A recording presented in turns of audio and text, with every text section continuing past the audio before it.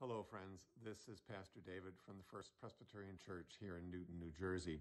The reason for this video is just to let you know that what follows, the worship service from October 10th, does not have video. For some reason, the video portion didn't want to work. We have the audio, and you have me. But other than that, we don't have any other things other than some stills that our technician, Jerry Chandler, was able to add to the video, which otherwise is actually just an audio. So I hope, nevertheless, it is helpful to you and spiritually fulfilling, and we will look forward to being together again very, very soon. God bless you now. Bye-bye. Good morning, friends. Welcome to worship here at First Pres, both those of us worshiping here in person and those that are worshiping with us on our YouTube channel. It's a delight to have this chance to be together here and wherever else we may be. Our YouTube channel is FPC Newton NJ, and the information for this worship service is found on our website, and that is www.fpcnewtonnj.org. So delighted that we can have these connections, as I say, and as we gather for worship on this second Sunday in October already. How beautiful the march of days, the seasons come and go, as the song tells us. And so God has given us the gift of this day. So let us prepare our hearts and minds for worship.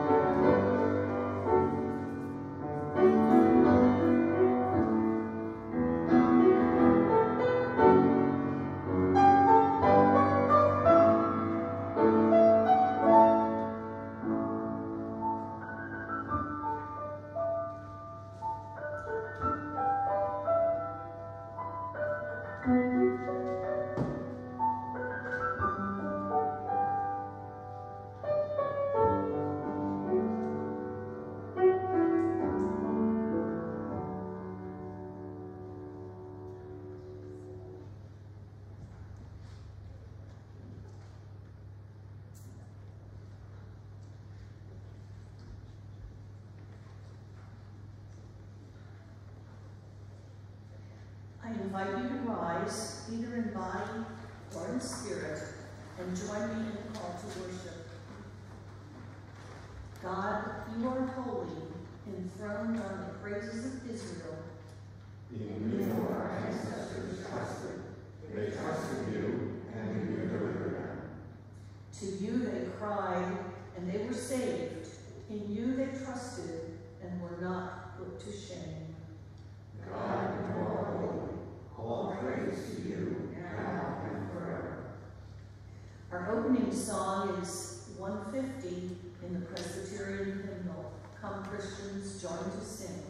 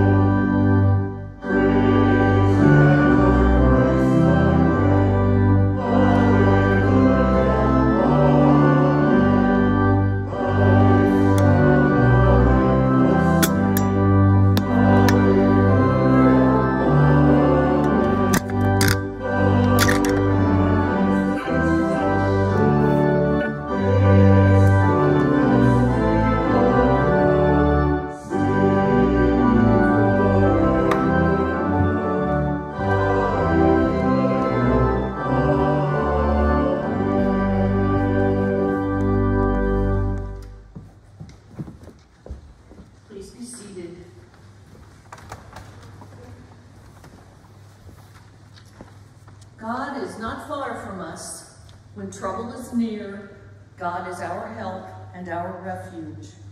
Let us confess our sins to God, that we might receive mercy. Please join me as we share in the unison prayer of confession.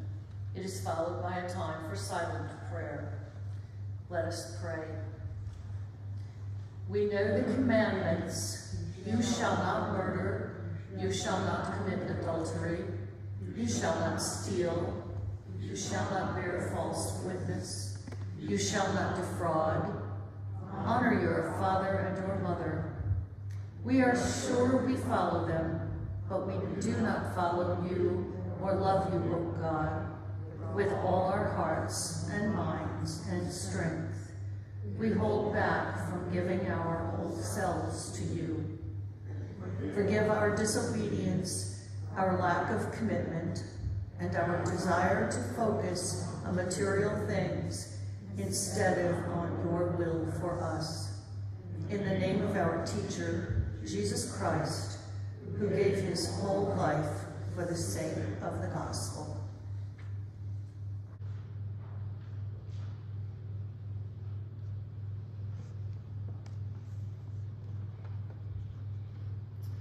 Holy God, these are our prayers of confession. We humbly seek your forgiveness and grace. May we know the peace that is ours through our Lord Jesus Christ, in whose name we pray, and let the people say amen. Amen. In the book of Hebrews, we hear these words: we do not have a high priest who is unable to sympathize with our weakness, but we have one who in every respect has been tested as we are, yet without sin. Therefore, we can approach the throne of grace with boldness and know we will receive mercy and find grace in our time of need. Friends, believe the good news. In Jesus Christ, we find the forgiveness we seek. In Christ, God has broken down the dividing walls between us and has bridged whatever distance separates us from God and from one another. May the peace of Christ be with you. And also with you. Thank you. Please take a moment to greet one another from a distance.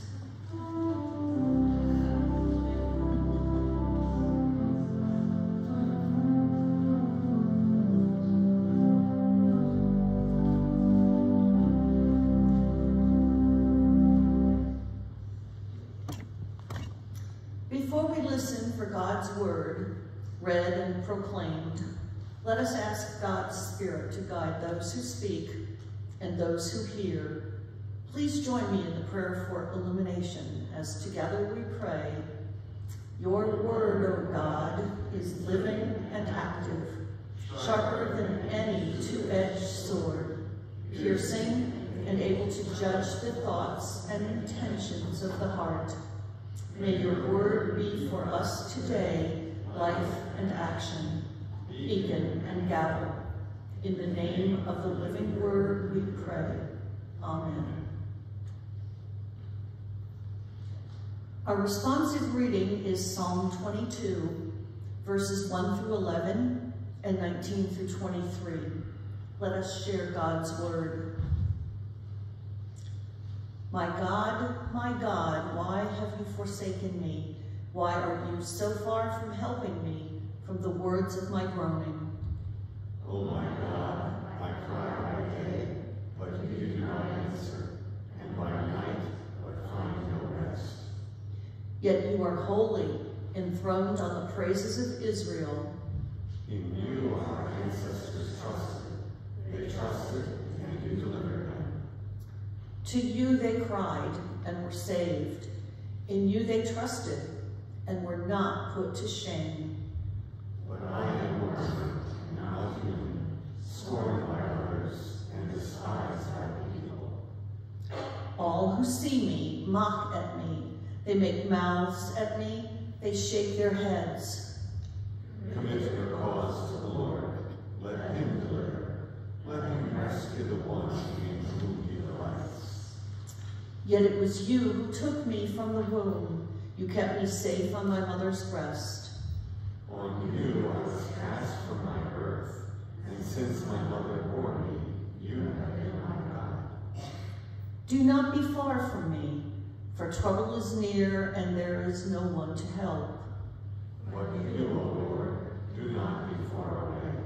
O my God, come quickly to my aid. Deliver my soul from the sword, my life from the power of the dog. Save me from the mouth of the lion, from the horns of the wild oxen you have given me.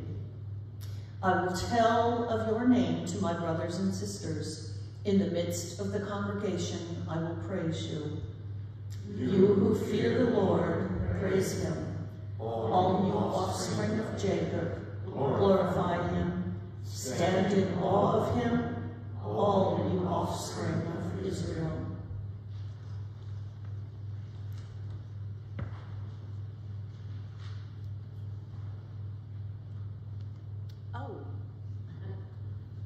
Good morning, children of God. I'm Mrs. Duffy, and welcome to our time with children. Sorry about that, but a button fell off my sweater, and I was trying to thread the needle so that I could sew it back on. But you know what? The eye of this needle, the hole in the needle, is so teeny tiny that I can't get the thread to go through it. So I guess I'll work on it a little bit later. But this does remind me of something that Jesus once said. You see, he was telling us one time that there was a very rich man that came to see Jesus, and he asked Jesus, what do I have to do for God to love me forever? I think I'm doing everything that God wants me to do, so will God always love me? Well, Jesus told the rich man, sell everything that you have and give all your money to the poor, and then come and follow me. Well, the rich man wasn't very happy with that. Sell everything? He had lots and lots of stuff and lots of money, and he really loved his stuff, and he really loved his money. So he walked away, and he didn't follow Jesus. Jesus then turned to the disciples and said to them, it's hard for greedy people to enter the kingdom of God. In fact, it is easier for a camel to walk through the itty-bitty eye of a needle. But don't forget, for God, all things are possible. A camel walking through the eye of a little itty-bitty needle. Now, I can't believe that that is even possible. But what I think that Jesus might have been trying to say to us is that whenever we place anything in a more important position than God, we have made that thing an idol. In other words, idols are things that we put before or above our relationship with God. For example, the rich young man, he put his love for his money and his possessions before his love for God, before following Jesus' call. And you know what? We all do that sometimes. For some of us, it might be playing video games. You know, maybe the video games have become so important to us that we spend all our spare time playing video games, and we don't put God first.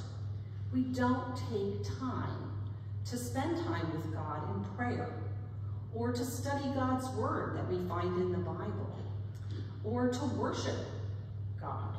We put the video games before that. Or sometimes we might even put our relationships with our friends before our relationship with God. Maybe we let our friends influence the way we behave, or the way that we treat others, and instead of being guided by God's commands, to love God and to love one another, we follow along with what our friends are doing. So maybe we join in when some of our friends are calling someone in our class a name or picking on a classmate, rather than follow God's call to love one another. Afraid that maybe if we don't join in with our friends, that they might get angry at us and they might not be our friends anymore. Now, it doesn't mean that Things like video games and friends can't be important to us. But what we need to remember is that our relationship with God should be the most important. God wants us to love God more than anything or anyone else. And then God wants us to love our neighbors as we love ourselves. If we love God, God will bless us and give us the ability to love others, even the ones we think we cannot love without that help from God. So God can make all things possible for us. God can help us to realize that things aren't nearly as important as people, and nowhere near as important as our relationship with God. God loves you. God loves you always, and no matter what. And nothing that you do can earn you that love of God. God gives it to you freely, and there is nothing that you can do to lose that love from God, because God's love is forever. Let's pray. Dear Jesus, help us to love you with all our hearts and to love our neighbors as you do. Help us to notice if we are treating someone as more important than you, and then get things back in order. Thank you that you are with us and can help us to see things clearly. In your name we pray. Amen. Now, I wanted to just give you a couple of ideas, so maybe you can have some family conversation later about how do you determine if you're putting something before God. And there are 3 questions that you can ask yourself. Let's use video games, for instance. Do I spend more time thinking about or worrying about or playing video games than I do about thinking about God or connecting with God? Okay? Does playing video games lead me to disobey God? It's another question you can ask yourself. And a third one might be, do I turn to video games to bring me satisfaction instead of relying on God? So you can use those questions to determine at home whether something is an idol for you or not. And then I do have an activity for those young people that are with us in worship today. And if you didn't get this on your way in, I will go get you one. But I thought it might be kind of neat to learn how to draw a camel today. And the instructions, step-by-step instructions are provided, along with sheets of paper and pencils and erasers. And it might be a reminder for us that God can make all things possible, like making a camel walk through the eye of a needle.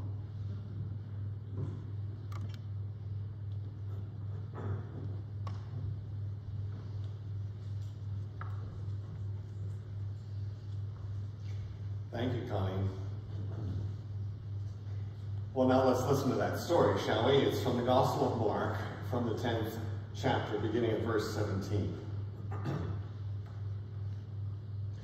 As Jesus was setting out on a journey, a man ran up and knelt before him and asked him, "Good teacher, what must I do to inherit eternal life?" Jesus said to him, "Why do you call me good? No one is good but God alone. You know the commandments. You shall not murder. You shall not commit adultery. You shall not steal. You shall not bear false witness. You shall not defraud. Honor your father and mother." The man said to him, "Teacher, I have kept all these since my youth." Jesus, looking at him, loved him and said, "You lack one thing.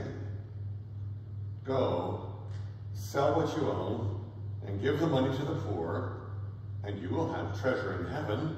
Then come and follow me." When the man heard this, he was shocked and went away grieving, for he had many possessions. Then Jesus looked around and said to the disciples, "How hard it will be for those who have wealth to enter the kingdom of God." And the disciples were perplexed at his words. But Jesus said to them again, "Children, how hard it is to enter the kingdom of God. It is easier for a camel to go through the eye of a needle than for someone who is rich to enter the kingdom of God." They were greatly astounded and said to one another, "Then who can be saved?" Jesus looked at them and said, "For mortals, It is impossible, but not for God. For God, all things are possible. Peter began to say to Jesus, "Look, we have left everything and followed you." Jesus said, "Truly I tell you, there is no one who has left house or brothers or sisters or mother or father or children or fields for my sake and for the sake of the good news, who will not receive 100-fold now in this age, houses, brothers and sisters, mothers and children and fields with persecutions, and in the age to come, eternal life. But many who are first will be last, and the last will be first." This is the word of the Lord. Thanks be to God.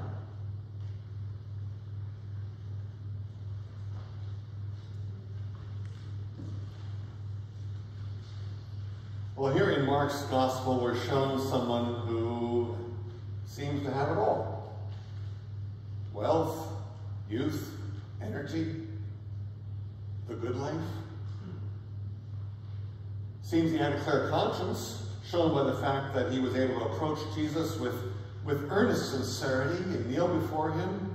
Seems like he's a true seeker. And so bowing before Jesus, he asks a question. It's a rich man's question. It's the question of someone who's feeling very secure in their situation. He doesn't have to worry about where the next meal's coming from, or whether he'll find a job, or whether the family will be provided for. Those are the kind of questions that other people ask. Now, this is a man who it seems has it all, but it also seems that he's maybe come to an awareness that having it all isn't quite enough.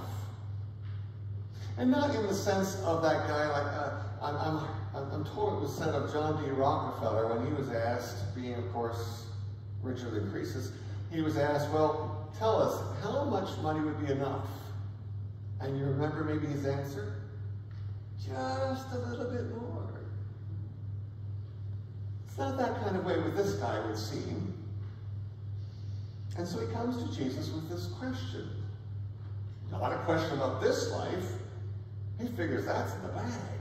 No. It's a question about that other life, that great getting up morning, that eternal life.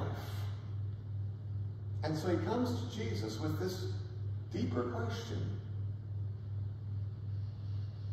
Is it because he's looking in that bag and realizing, you know, it's not as full as I thought it would be, and these things just haven't done it for me? Or is he somebody just looking for that next mountain to climb, that next goal to achieve? He's mastered every Mount Everest anyone's ever put in front of him, and so he's simply looking for that next higher pinnacle to climb. Good teacher, yes, what must I do to inherit eternal life? It's a good question to ask Jesus, especially if Jesus is who we think he is. Who better to ask this question of than the Son of God? And so there's Jesus looking him over, kind of like, you know, a doctor looking over a patient and arriving at a diagnosis. First, Jesus asks about his spiritual health. He says, you know the commandments, do this, don't do that, and on down the line it goes. How has God's treatment plan worked for you? Well, I've done all those things. I've followed God's plan to the letter. Now, we don't get a sense that he's bragging or being dishonest. It's a statement of fact for him, and he knows it. And I love this line in Mark's Gospel, says that Jesus, looking at him, loved him. Loves what he sees. But what exactly does Jesus love about him? His forthrightness, his boldness, his simplicity, his eagerness? Is it his desire to be virtuous? Jesus loved him. And lovingly gives him his prescription, saying, okay, you lack one thing. And you can almost It's not in the text, but you can almost hear a little bit of an intake of breath as the man's there waiting for that, what's it going to be? And this pregnant pause. You lack one thing. Yes. What is going to be in that answer for his personal prescription for paradise? Well, Jesus could have said, well, you know, the next time I gather, let's say 5,000 or so, you can pick up the tab for dinner. He doesn't say, oh, well, how about you buy a cloak for everyone in Palestine? Or even find a job for every unemployed person in the county. Jesus might have said, put all your stuff in storage and head out in the mission field. No. They would have been magnificent tasks, well suited for a well-intentioned and highly motivated man of means. But what about go, sell all you have, give it all away, and then come and follow me? Obviously not quite the answer that he was expecting. And so instead of adding another notch to his belt, instead of becoming even more noble, becoming even more of a celebrity, Jesus' answer sends him in the other direction. Give it all up and become a nobody. A man of no means. No longer a shaker and a mover, or a mover and a shaker, but a follower. Such a radical recipe for righteousness. The man's question has led to an answer. I have a friend, a lawyer, who said, you know, in law, you never ask a question that you either don't already know the answer to, or it doesn't matter what answer you get. Never ask those questions. This man asked this question. It led to an answer that he was not expecting. So now what? Will he take Jesus at his word and follow his advice? We know the answer to that. The answer is no. With his spiritual future hanging in the balance, the man's face changes from excited anticipation to deflated dejection, and the scripture tells us that he went away. He didn't just walk away in a huff. No, he went away sorrowful. This rich young guy realized that he wasn't able to follow Jesus' prescription for life because the cure was too difficult, too radical. And maybe this is the point where you may have noticed all 10 of the commandments weren't listed, were they? Just a select few. Seems like one of the ones that didn't make the list in Mark's gospel was, thou shalt have no other gods before me. Something that Colleen also alluded to moments ago. His wealth, was that his God? His source of security?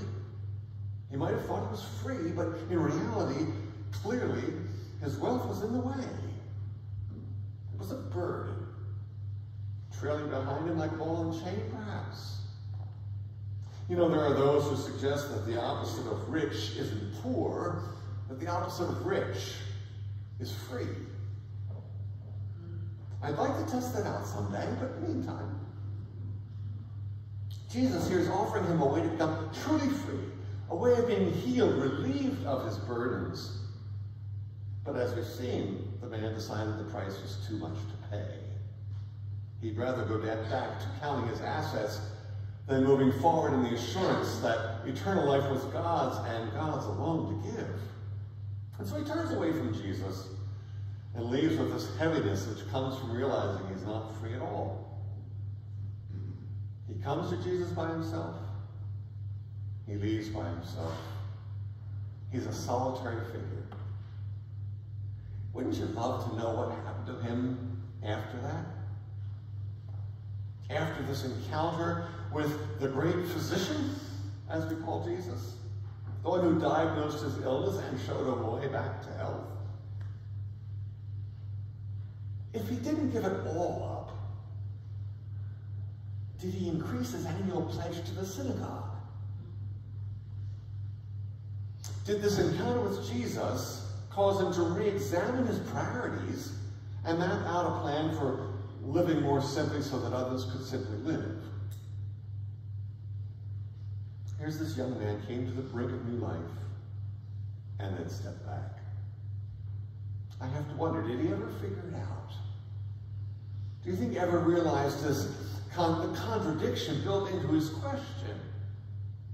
Do you think he ever understood that the kingdom of heaven isn't ours to acquire, certainly isn't for sale, it's God's to give? So as the scriptures often do, you know, it's that thing, they turn around, they look at us. We open the book, and it's the book that reads us, and it's looking at us and saying, okay, well, how about us? How are we living? Have we gotten the message? Have we figured it out? Or are we still making lists of all the things we have to do to inherit eternal life? Do we just keep raising that spiritual bar? This story has given the Christian church all kinds of headaches over the years. Go, sell all you have, give it away to the undeserving poor, and then come and follow me. For wealthy Christians like us, and yes, when you look globally, my friends, we are wealthy, as we know. But when you look at this text and it looks at us, is eternal life so painfully simple? Is selling off everything what it takes to gain eternal life? Is anything ever that simple? Is that all we have to do? I don't think so. I do believe that we can no more buy our way into heaven by disposing of our wealth than we can say that any poor person is guaranteed eternal life just because they haven't any wealth. It doesn't have to be a barrier with this wealth of ours. It doesn't have to be a barrier any more than poverty is the answer. The answer lies in knowing that the answer doesn't lie with us. It's impossible for us. And as soon as we come to terms with that reality, then I think we're more open to the reality that only God makes salvation possible. I think the good news for us today is in fact the news that God has already made salvation a reality in Christ. It's already done. He is the one who frees us from everything that might hold us back. He is the one who's given us this incredible gift and a commission. A commission to use our wealth, to use our resources, to use all that God has gifted us with, and to use it joyfully as powerful tools in the kingdom of God. And so really we're not left with just one question out of this text. There really are two questions. And the first one is not so much what must I do to inherit eternal life, because the answer to that is nothing. You don't do anything to inherit.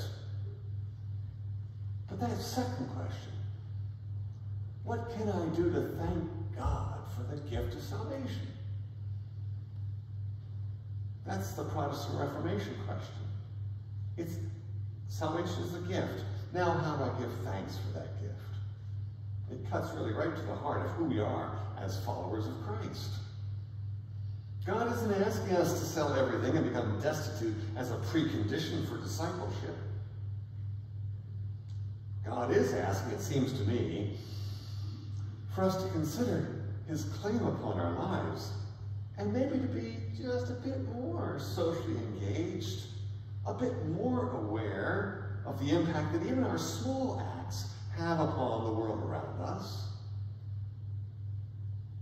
When we're able to meet the needs of even 5 more people who come to the church asking for assistance with rent or with car insurance or with go down the list. They need gas to get to a doctor's appointment, and the doctor's in Morristown, and they only have enough gas to get as far as the end of the street. When we decide to commit a greater portion of what we've received so that our communal witness to Christ can be more pronounced and more enlarged, then I do believe we are engaging in that mysterious process of being collaborators. We are collaborators with Christ and doing it for the sake of the kingdom, which is not a way out there. It's really very close at hand.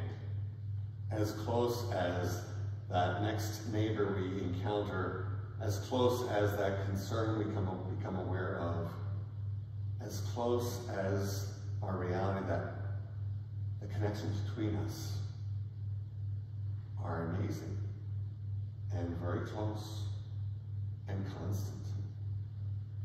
You know, starting with the church picnic on September 19th, I was not able to be there, and I have to tell you, I was not a happy camper for not being at camp that day.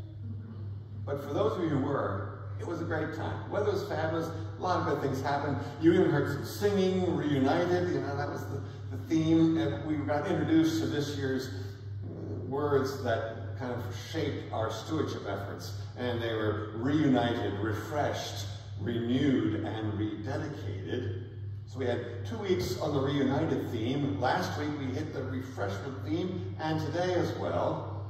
And we're considering our connections with Christ, our unity. How do we experience renewal? How do we experience refreshment as God's gift to us at all times, but especially perhaps in this desert journey through the COVID experience? I do hope that you will want to respond joyfully and generously to the invitation when it comes to rededicate ourselves, to bring our resources together, confident that we can do more together than we can do alone, and all in response to God's gift to us in Christ. You know, a church budget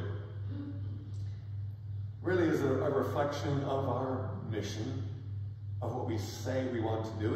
It's a tangible way of trying to put hands and feet to the heart that beats in the gospel, the heart that beats in each one of us. And our financial response is just one way in which we shape our identity as God's people, as individual Christians, and as the body of Christ, those for whom Christ died. Those whom, when Christ looks at us, I am confident that Christ loves us also. Do we lack one thing? I don't know about your list, but I'm sure there's more than one thing on my list. But one of those things is a sense of gratitude and generosity of spirit, and a desire to be part of the inbreaking of that kingdom of God that is such a wonderful thing to be a part of. And my prayer is that we here at First Pres in Newton, whether we're here in person or wherever we might be, can become even a more vital community of care and concern, of outreach and compassion for Jesus' sake. Let us pray.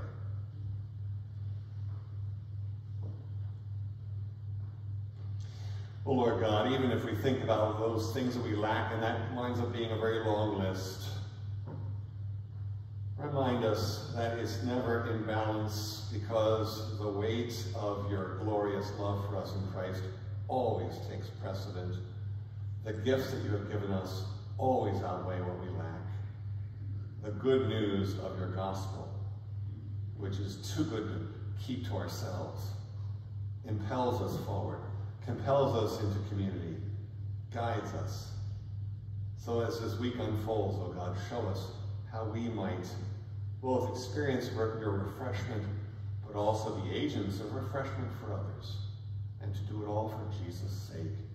And let God's people say, amen.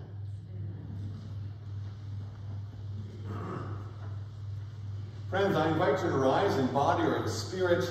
We'll join in 3 verses of Come Thou Fount of Every Blessing, found on page 356 in the hymnal.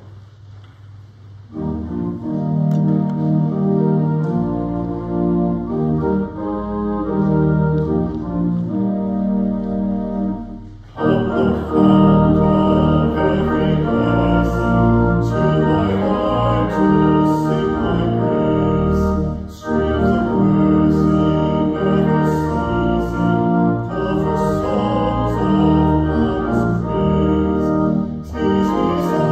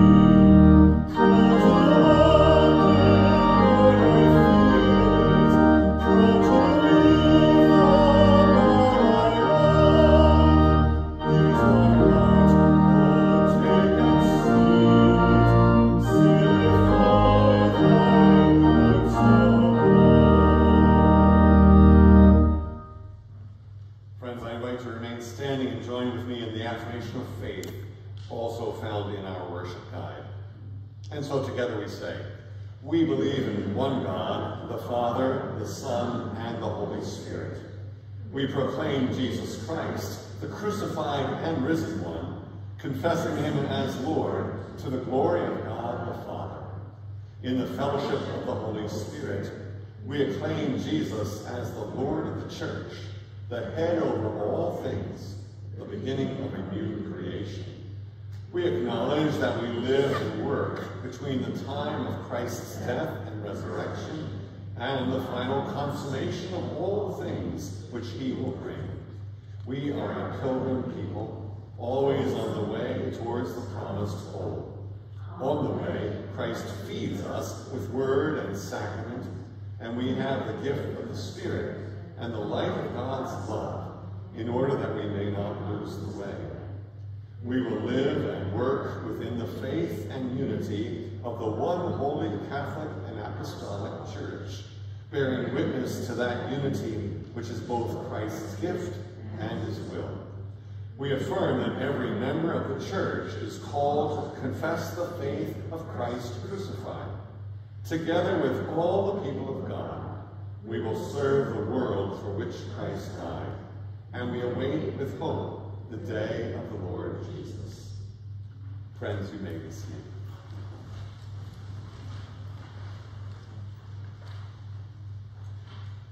The weekly announcements are mailed out in email form called the Friday Blast. And if it comes on Thursday, well, that's just an extra time for previewing what's going on the weekend, but also into the coming week. If you'd like to be on our mailing list, please let us know. We're happy to share that information. There's also a short list of scheduled activities that's part of the worship guide, and you should have that with you this morning. So do take note that neither the youth group nor the adult study will be meeting this evening. And tomorrow, those of you who are part of the Wired Word will not be meeting also. We have a midweek Vespers, 8 o'clock on Zoom on Wednesday evenings, 15, 20 minutes catching up with God. And if you'd like to be a part of that, the information is there as well. Well, there are a number of things also there. Colleen, you want to say more about what's happening on Sunday mornings? Just give us some highlights of your intergenerational activities. I didn't mean to spring that on you. I'm sorry. Oh, not a problem. Well, this was week 2 of our 4-week intergenerational program based on Mr. Rogers' neighborhood. And we've had a nice gathering of children and adults where we're exploring what it means to be a neighbor. Today we discussed how do we bring peace to our neighborhoods.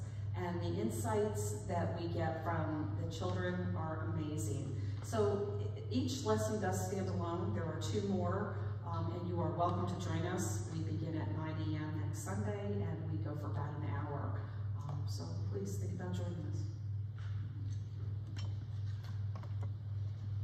April, you want to bring a word about refreshment, a refreshing word from gratitude and stewardship.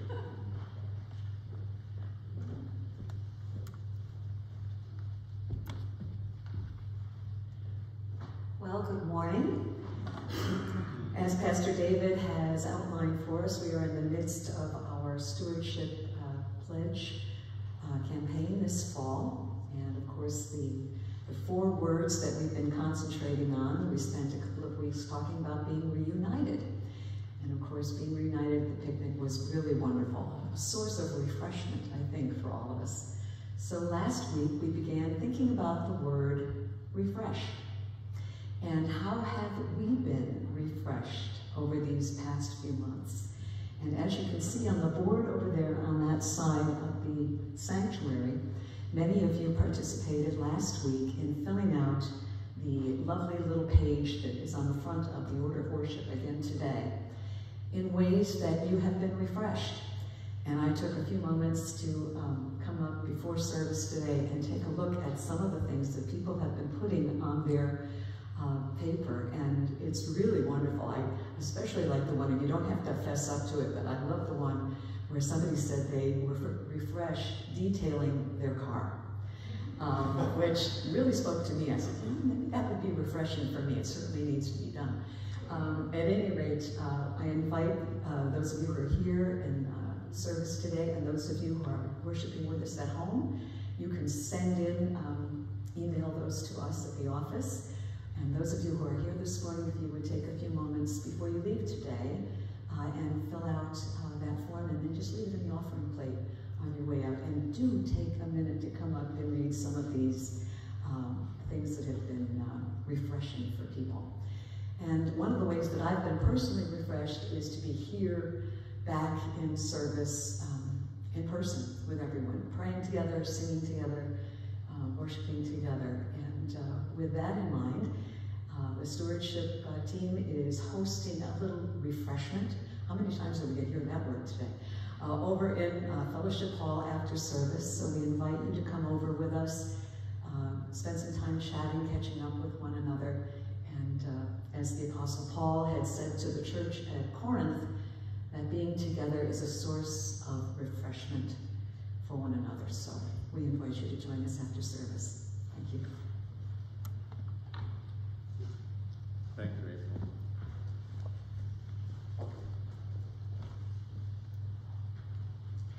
Well, if you are not familiar, here at First Presbyterian Church of Newton, on the second Sunday of the month, we collect an offering of spare change to help fight hunger in our community. We call this offering the Bucket Brigade. The money that we collect, the coins, the dollar bills, the checks, are used to buy ShopRite gift cards as well as gas cards for individuals and families that come to our door looking for a little bit of help. I just want to tell you about a young woman that called this week in need of gas. She was actually on her way home. She has some severe medical conditions. She has 4 little children. And she was on her way home from her doctor's visit where she's getting a therapy from Hackensack.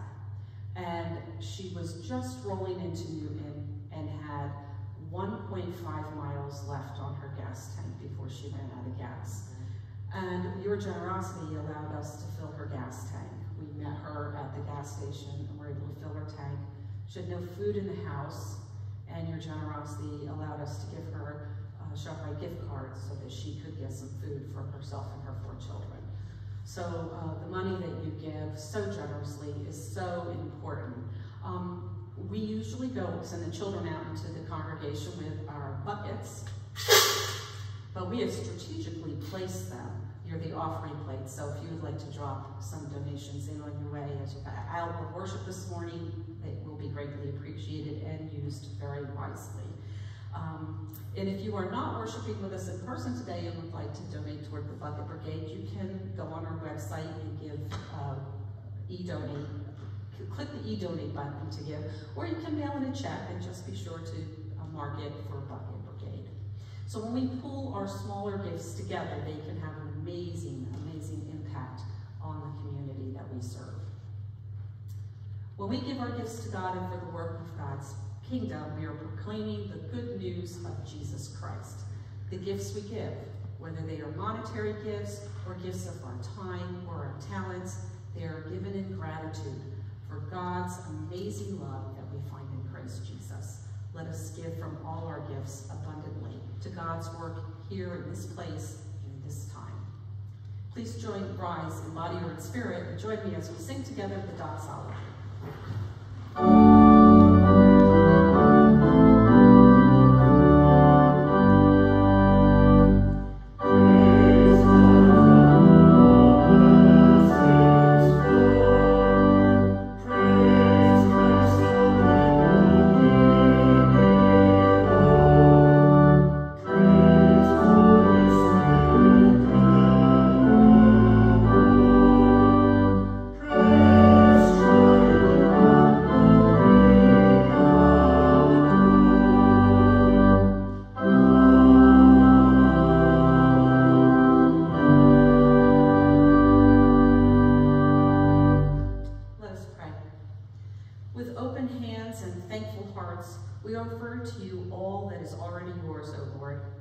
Everything we possess is a gift from you. You so freely give us what we need, and you promise even greater treasures that await us in heaven. Take what we offer and use it for the goodness of your kingdom. Help us share generously with others all that you so graciously have given to us. Amen. Amen. Friends, you may be seated.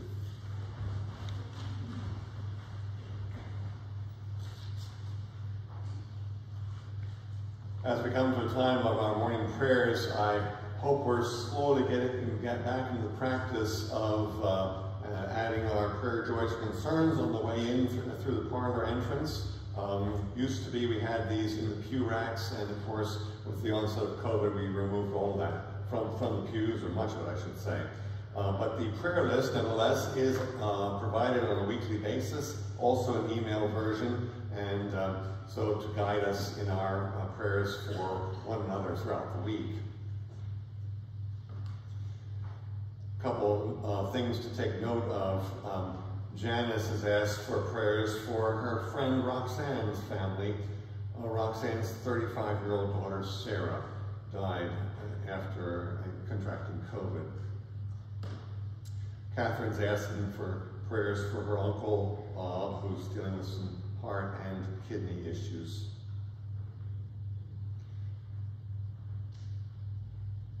Chuck and his family are mourning the loss of his sister Judy, who died on October 4th. But some good news, and that is that Chuck and Margaret's daughter Megan's been on our prayer list for quite some time, dealing with some chronic health issues, and I'm not sure how many times she has applied and been denied disability, but she did it one more time and it went through. So that's an answer to prayer. Glad to hear that. We also learned of the death in August of June Johnson, longtime member of this congregation, who apparently had sung in the choir, had been Sunday school superintendent. Well, the list, I'm sure I don't even know the list because I did not have the opportunity to know June personally, but many of you did, and so I know you join with her family in celebrating her life and giving thanks to God for her witness. Well, brothers and sisters, as we come to this time of morning prayers, I invite you to join with me in the pastoral prayer and then the Lord's Prayer. Let us pray.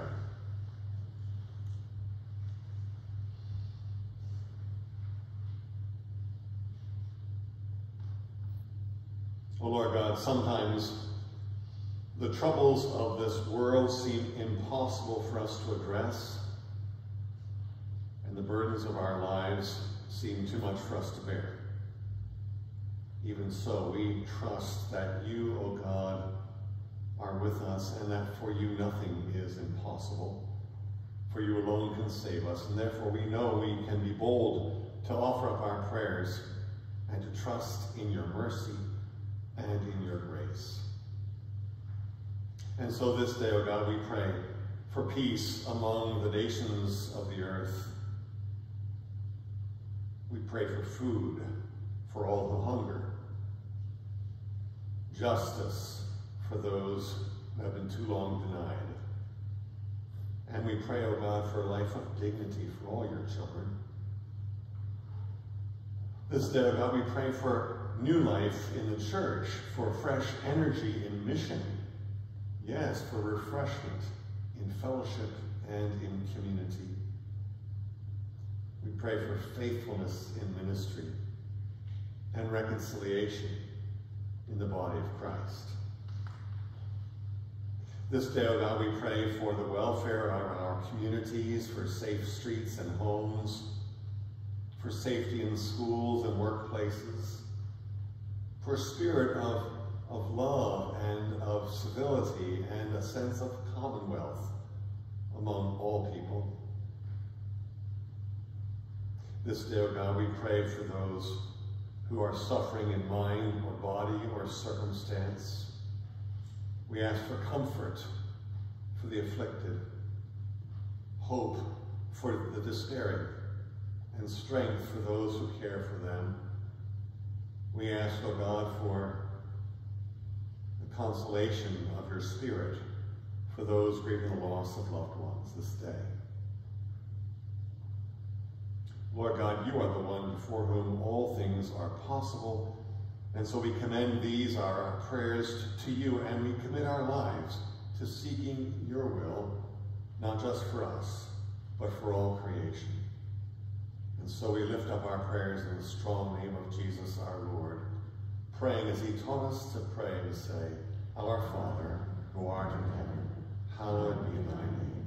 Thy kingdom come, thy will be done, on earth as it is in heaven. Give us this day our daily bread, and forgive us our debts, as we forgive our debtors. And lead us not into temptation, but deliver us from evil. For thine is the kingdom, and the power, and the glory forever. Amen. Brothers and sisters, I invite you to rise in body or in spirit to join me in song once more. The song is titled, There's a Wideness in God's Mercy, like the wideness of the sea. You'll find it also on page 298 in the Presbyterian hymnal.